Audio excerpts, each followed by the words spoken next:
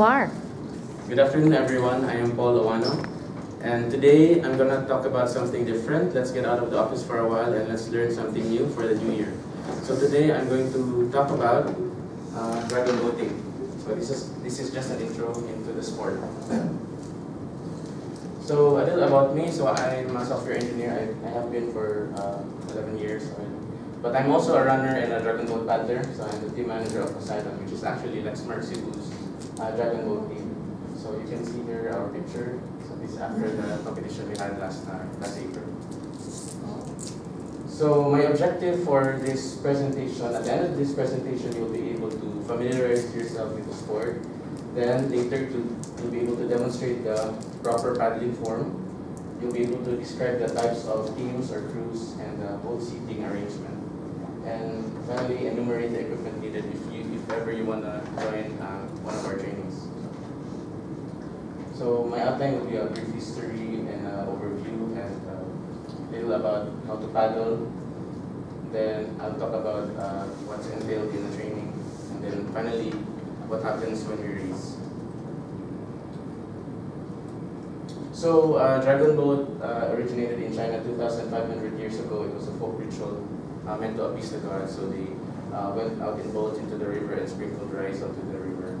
But modern dragon boat racing started in 1976 in Hong Kong, and in 1991, the International Dragon Boat Federation was created to make the standards or the rules. Currently, there are 60 plus countries with dragon boat teams. So this is a picture of what a race looks like. So let's start with the parts of a dragon boat. So here we see the head of the dragon, and then this is the tail. But usually during training, these two parts are removed because they are quite maselan, so we don't want them damaged. So here, this is the drummer, and then this will be the steers person will be situated here, and all the paddlers will be here in the center. So we have different types of crews, but all crews have one drummer and one steers person. So as you can see, this is the drummer here, and then this is the steers person. So the drummer will give commands to the whole boat, and then all of the paddlers will follow what the drummer will say. And then the drummer will also make, set the pace for everyone. So a standard crew is 20 paddlers, so that's 10 in the left and 10 on the right. And then a short boat crew will have 10 paddlers, that's 5 and 5 on the left and the right. So a crew is divided into pacer, engine, and turbo. So these are the paddlers here. So the pacers, we call them pacers because they set the pace for the whole boat. They have to be sensitive with the capability of their teammates. So if they feel that other paddlers are having a hard time, so they adjust their pace. So they're closest to the drummer because they can also communicate with the drummer, and the drummer can also easily give commands to the pacers because they can hear very, very quickly. And then everyone else will have to follow the pace. So everyone has to be in synchronicity. Everyone will have to be synchronized so that the boat will propel forward efficiently. So the pacers are usually the most lightweight paddlers. The engine are the most heavy. We don't want to put the heavy paddlers in the back or in the front so that the boat will be balanced. And then the turbo, they are the middleweight paddlers, and they are usually the strongest paddlers. So a little trivia, in dragon boating we don't row, we paddle. So rowing is going backwards, paddling is going forward. So let's talk about paddling. So here I brought with me an actual paddle. So these are the parts. This is called the grip or the T because it's formed as a T. This is the shaft, and then this is the blade. These are the three most important parts of a paddle. And then how you hold it is you put your hand like this on the top, and then here it has to be one hand away from the blade. Okay, so that's how you properly hold the paddle. So I'm gonna demonstrate how to properly perform a stroke. So there are four parts of a stroke. The first one is you have to reach. Okay, so this is very important because since we are Asians, we're Filipinos, we are shorter and we have shorter arms.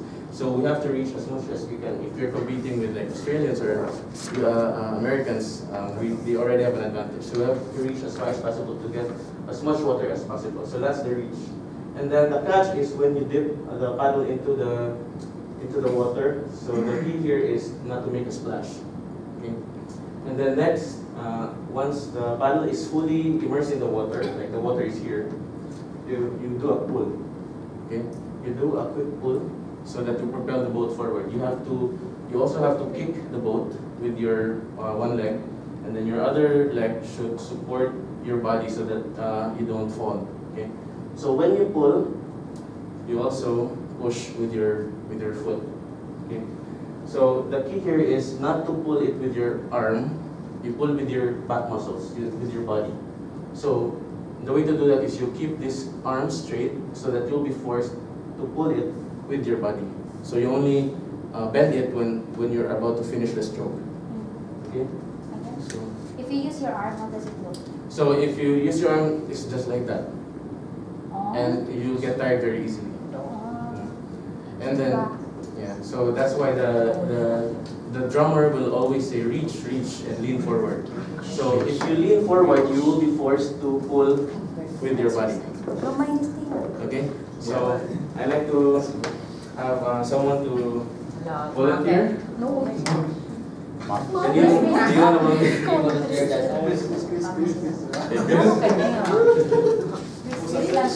want to be in the video.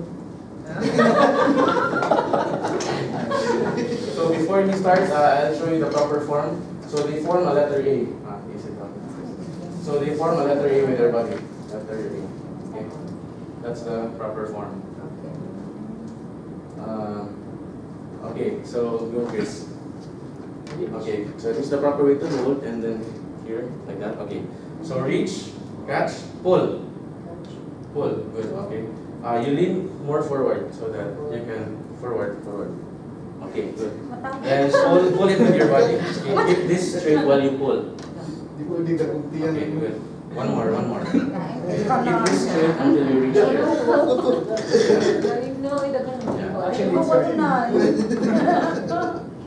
Okay, one more. Okay, very good. A round of applause, please. It's a good workout. Okay, so before I proceed, here are the most common commands in a dragon boat.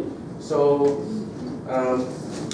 during a race, the drummer will give this command. So standby is, you already have to do like this. Standby. Attention in the water. Then go is you start paddling. Okay, and then easy is you stop paddling. You put it down like that. Okay. You're already in the finish. So standby, everyone gets in position. Attention. Go. Paddle. So until easy. The paddle is already under. Yeah. When you go, when the attention is already under the water. So you already follow if you Left-handed. So you choose which side you paddle on. So either left or right, whichever is comfortable for you. So there are different stroke types. Most common are the longs and the last kick. So the drummer can say, for example, he can say, ready for longs. So these are very long strokes. Okay. So this is meant to give you more time to recover. So that's like a few milliseconds of rest. When you finish a long stroke, you have more time to recover and rest before you do the next stroke. That's just a few milliseconds. So longs are usually more restful compared to the other ones, like power longs, hards, or last kick. So the command will be ready for last kick. Now. So when the drummer says now, everyone will do that stroke. So another trivia, dragon boat paddling burns 600 calories per hour. So it's a good exercise if you want to try it out. So when can we stop? There's an interest. we have a practice this weekend. But you need to be a swimmer, right? No need, you just have to be able to Just swim for survival. And we also provide life vest. Did it happen that the boat? Yes, during a race it happened to us, and there was a typhoon. So It the waves are happened very to high. your team, Yeah. the Poseidon. Yeah, but usually there is a Coast Guard they will And come. it was during HR, no? It's okay. We have swimming lessons for the team, and then we provide free life vest. Then we also have capsize training. So if you ever capsize, you already know what to do. Funny. Pero why did you have the race? The race when it was. Because I don't know, we just wanted to. We went to that place, or it was very far, so it was in Dumaguete, so we didn't want to go home not doing anything, so we just. Actually, when it started, the waves weren't very high yet, but when we capsized, the race stopped. So what we do during trainings? So we have boat training, of course, and then we also have pool training. So pool training is important because the water in the pool is very hard to pull, so it gives you more endurance. And then we also have land training, so basically gym, weights, running, biking, etc. So the land training is personal commitment, but it's highly encouraged that you share your progress with the team so that they will also be encouraged to do their own land training. So training schedule, it varies per team. So sometimes some teams have like three times a week, 4 times. Some even just once per week. So what to bring if ever you want to join us? So the clothes, anything that you feel comfortable in, and that's wettable. So maybe dry fit clothes. Maybe if you already have running clothes, that's good. Footwear should be rubber so that you can grip the boat. And then bottle of water, we encourage no sharing of water because your teammates also need their own water. And then, so we provide this for the first timers, the paddle and the life vest. So we train in Japan. So we also do testing so that we will know who to put in a racing boat. So we do endurance, strength, and time trials. So for example, the endurance test, we row for a set time and we determine the distance covered. So basically it's like benchmarking to see who should be seated where in a boat, in a racing boat. Okay, so racing, what happens in a race? So there are different categories in our race. We decide which categories to join. So there are men's, women's, mixed, and masters. Masters is like for 40 years old and above. So the common distances are 250 meters, 300 meters, 500 meters. And even last month there was last November there was a 21-kilometer race in Tacloban. It was very fun. And then usually the race format is like this. There's eliminations, semifinals, and then finals. So usually a race will just end in like less than a whole day. So before I end, do you happen to know what this number is? What this number means? This world record. Sorry, Looks what was like that? world record. Yes, correct. That's a world record. So 40 seconds. It's set by the Philippines national team. It was set in 2009. So aside from this, we have other world records. The Philippines has many world records in dragon boating. So I encourage you, if you have time, try to join us. Try to take part in a sport that the Philippines is known worldwide for. Now we know. So I don't know. that's it. Any questions? I have a question. So, although it will burn 600 calories, Pero ako si Jordan. Dili mo to siya ako question. Kanang wala na no. Yeah, well, 600 calories. Calories man siya no. So is it really an advantage na for those who would like to join there kanang mga nina o like me body naan. Yeah, so it will build up your it will make you leaner. Basically, yeah. So yung question is it a requirement? Requirement ba ang weight or mas better siya nga So there are teams that have weight requirements and height requirements. Ay, sa boat. Yeah. Kanang What's may height requirement? It depends on the team, but I noticed that the Philippine Coast Guard team, they're very tall usually, and then the UP team in Manila, they have a weight requirement. But for Poseidon, for the Lexmark team, we accept anyone who is willing to join. But when we actively look for new members, we look for those already with average weight, because Because when we race, it makes us, it puts us at What's the average?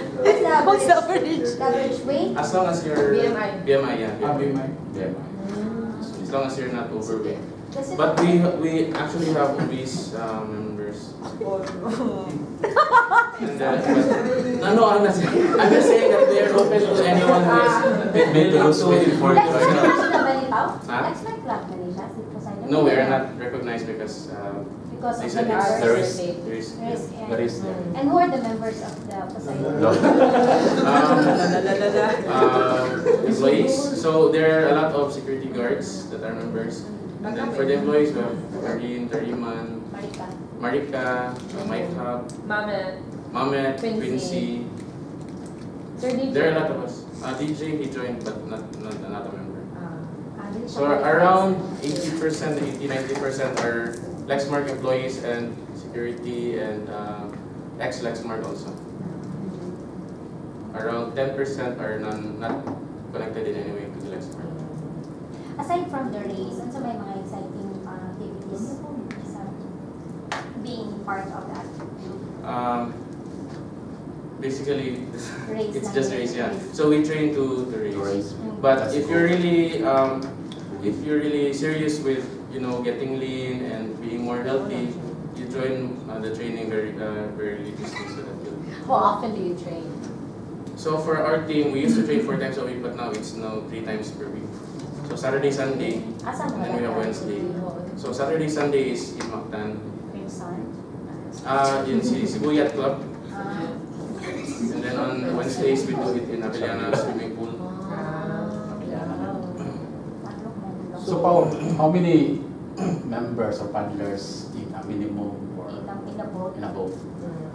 Or there's a maximum also, or depending on the size of the boat? So there are no restrictions to the size of how many you can have in a team, but when you race, you have to select whether you're gonna compete in a standard boat There's a or a separate- short boat. Okay. So it's 10 and 20 and 10, standard and short. Aside from the design sa kanang boat, kanang tayo sa both ends, what differentiates it from the regular boat? Kanang naaba na siya yung design the way it is formed, ganyan ba?